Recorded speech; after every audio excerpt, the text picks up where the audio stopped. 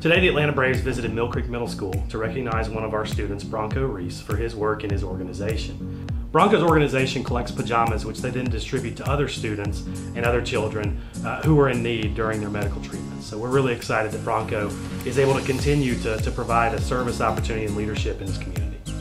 The Atlanta Braves came out and recognized him in front of a rally in front of the 7th grade class here at Mill Creek.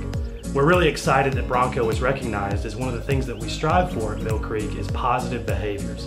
So any of our 7th grade students, and really any of our students here at Mill Creek, are recognized at any time during the school day for their positive behavior and the good things they do around our campus.